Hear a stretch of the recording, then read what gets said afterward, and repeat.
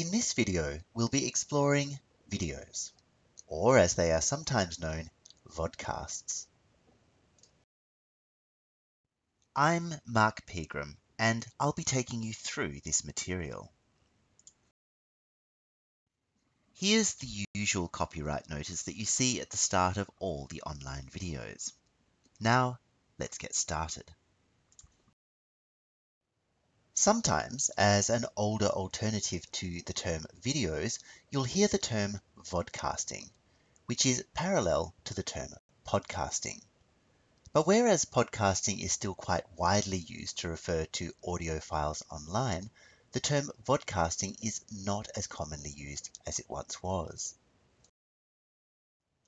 Like podcasting, the term vodcasting really refers to syndicated video files.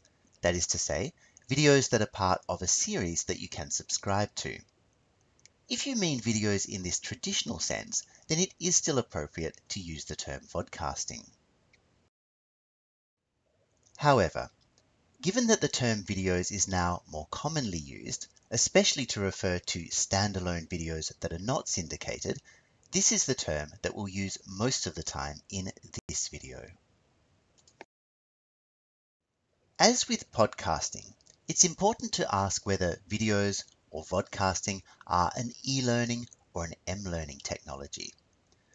Videos were originally associated with e-learning because you would assume that in order to watch a video, you would need to be stationary in front of, let's say, a desktop or a laptop computer. But in fact, what we're seeing is that global mobile video traffic is surging, meaning that more and more people are choosing to watch videos on their mobile devices, especially as they move on to 4G networks or use Wi-Fi networks. So it is possible that videos and vodcasting are on their way to becoming an m-learning or mobile learning technology. As can be seen in this slide, video is expected to drive more and more mobile traffic in years to come. As of 2014, video constituted some 55% of mobile traffic, but it's expected to constitute 72% of mobile traffic by 2019. Here's an interesting overview from Mary Meeker's 2016 Internet Trends presentation of the way in which video has changed in nature over time. Feel free to pause this video and have a closer look at her chart. And it's worth remembering that a great deal of video sharing nowadays is not taking place on the traditional video sharing platforms like YouTube and Vimeo, but rather is taking place through social media and social networking platforms like Facebook and Snapchat. Students can be asked to use videos in a very Web 1.0 way by simply viewing them, usually fairly passively. The point is often information transmission, though videos do allow students to see settings and events and simulations which they might not be able to see in the classroom. In this way, videos do give students at least some access to the outside world. Even more than podcasts, videos or vodcasts can form part of a flipped approach. So students might be asked to watch a video or videos before coming to class in order to free up class time for more active learning based around interaction and collaboration. Some teachers may create their own videos that are specifically relevant to their students. They might then host those videos on a video sharing platform like YouTube or Vimeo, perhaps in a private channel or a private area. Alternatively, they might make the videos available to students in a password-protected VLE. But it's not always necessary for teachers to create all of their own videos. There are huge numbers of educational videos available on public services like YouTube and Vimeo, as well as on dedicated educational services such as those that you can see on the right-hand side of the screen. Some of these, like TeacherTube and Watch No Learn, actually vet and organize the videos. It's also worth mentioning that more and more national broadcasters, as well as commercial TV stations, make the programs that they show on air available for a certain time after they've aired. One example is Australia's national broadcaster, the ABC, whose iView icon you can see on the bottom left-hand side of the screen. This can allow teachers to access materials which have already gone to air. If, as a teacher, you do create videos for your own students, you need somewhere to host them. As mentioned, it's possible to make them available in a VLE. But another possibility is to host them on a video sharing service like YouTube, perhaps in a private channel. That then allows you to embed your videos wherever you like, for example, in a website or a wiki. The particular video you're looking at here shows how to write and pronounce Aleph, the first letter of the Hebrew alphabet. It was created by a teacher of Hebrew I worked with in Perth a number of years ago, and his intention was to create a whole series of videos like this one to help his students, all of them based on this model. Before we get to the embedding, it is worth noting that there are a number of services around which will strip away the extraneous material which typically appears around videos on YouTube and other similar services. The service I've used here is called QuietTube. I'm looking at the same video that you saw in the last slide, but as you can see, all of that extra material has been removed.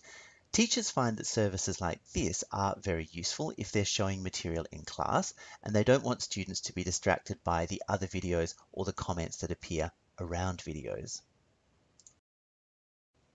There are a number of advantages when you host a video on a service like YouTube. It makes it very easy to share videos. It also means that you don't have to host the videos yourself and use up your allowance on your blogging service or wiki service or website, for example. Beyond that, it's very easy to embed the videos wherever you like. Beneath each video on YouTube, you will find the embed code. You can copy that code and, as this Hebrew teacher did, you can then embed the video wherever you like. He's embedded his video about Aleph into a page about that letter, which is on a wiki that he's created. The plan here was to eventually create a wiki page for every letter of the alphabet and to embed a video like this one on each page.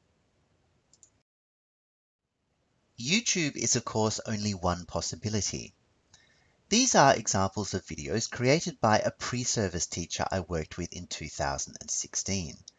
They are science and chemistry videos which she created for her students and which her students were able to access on Vine. And here is a view of one of those videos that you saw in the index on the previous slide. Some teachers have now begun to experiment with a new generation of software that allows you to add in annotations and even quiz questions to videos. For some time, the most popular of these services in education was Zaption. Here you can see an example of a Zaption exercise created by a teacher I worked with in Perth in late 2015.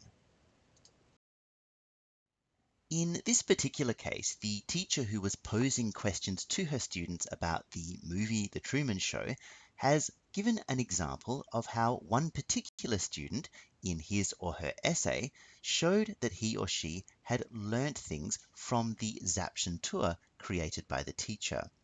This suggests that this kind of annotation of videos and the posing of questions at particular points during videos can be educationally very effective. The bad news, however, is that Zaption closed down in 2016. But there are some alternative services you could explore, such as PlayPosit. Feel free to pause the video and go and have a look at this service if you're interested. Nowadays, it's also possible to add annotations and quiz questions using YouTube's own tools. This is an example of a chemistry video created by a university lecturer I worked with in 2016. Pause the video if you'd like to take a closer look at the commentary written by this chemistry lecturer around the screen captures of the video. If we want to get students using video in a Web 2.0 way though, it's necessary to go beyond having them simply watch videos. Whether those are videos that we've found on the wider web or whether they're videos we've created for our students, even videos with annotations and questions within them. There is huge educational potential in having students create their own video materials. Until quite recently, it was necessary to have fairly expensive video recording equipment in order to make a video. That's no longer the case. Your average smartphone, your average tablet, your average digital camera will shoot video for you. With podcasts, some people choose to edit their audio recordings before publishing them, but others don't. When it comes to video, you'll almost certainly want to do some editing. You might want to cut the video in certain places. You might want to add titles at the beginning and credits at the end. You might want to add subtitles, for example. The best known software for doing this kind of thing is Windows Movie Maker on a PC or iMovie on a Mac. Many educators find that students are able to produce quite sophisticated videos without much direct input or supervision from teachers. If you'd like to have a look at a few examples, you might like to go to the Generator site in Australia or the Dragon Media site in Hong Kong and check out some of the very sophisticated videos which have been produced by students. You might also like to check out this anti-bullying video produced recently by a pre-service teacher I worked with in Perth who created this video with the input of her students. It's evident that in producing their own videos, students are acquiring a range of digital literacies, including in particular multimodal literacy. This is something which may be useful to them not only in future jobs, but even for college and university entrance. This is a fairly old infographic dating back to 2011, showing that even at that point, a number of US colleges were accepting 1-minute YouTube videos instead of traditional college entrance essays. Let's have a look at some variations on the basic idea of video producing. Some of these are very useful if your students are going to be putting their work out on the public internet and you don't necessarily want them to reveal their identities. Blabberize is a service that has been quite popular with teachers over recent years. You can use one of their stock photos or upload a photo of your own of an animal or a person. The important thing is to indicate where the mouth is on the face on the photo. You then upload an audio file and the person or the animal you've chosen will appear to speak that file for you. In other words, the sound will be synchronized to mouth movements. Obviously, this is a great way of students avoiding showing their faces and revealing their identities online. This is a nice example of the use of Blabberize by a pre-service teacher. The drawing you see here was created by her 5-year-old son. She uploaded the drawing into Blabberize and indicated where the mouth was. She then uploaded an audio recording of her son introducing her e-portfolio. The end result was a figure that appeared to speak her son's words, giving the introduction to her e-portfolio. There are also a number of mobile apps which do the same kind of thing.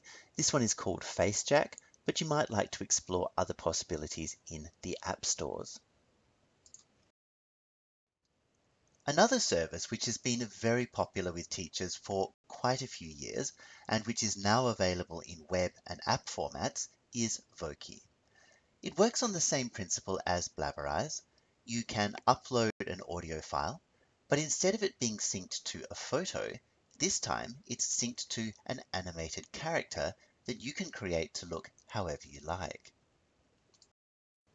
This is a Voki character created by a member of the Student Services staff at the University of Western Australia. Here she has a Voki character explaining why she thinks Vokis are a useful tool.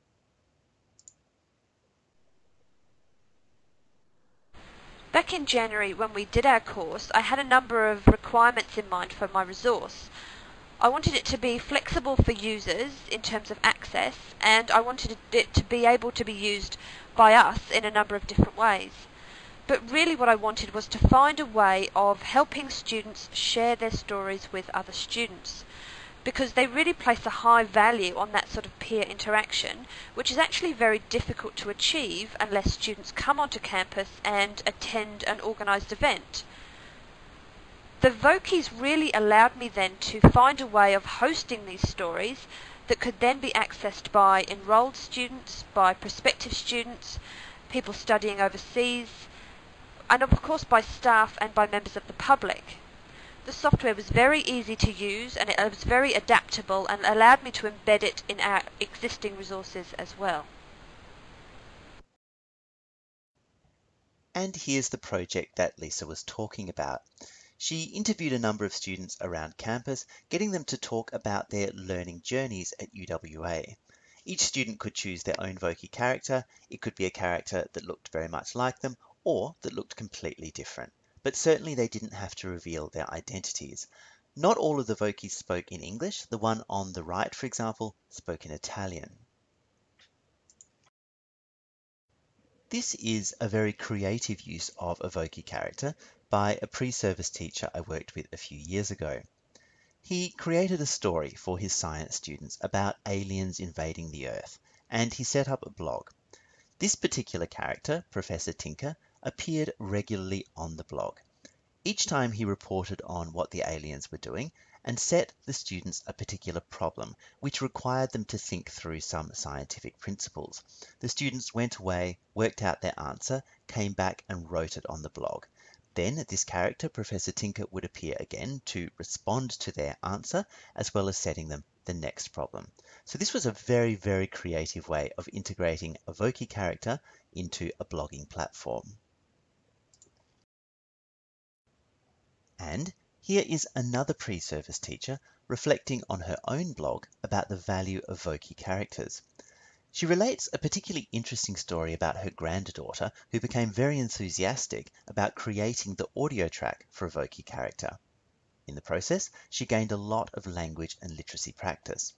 I'll increase the size of the text so that you can read it easily. You might like to pause the video at this point.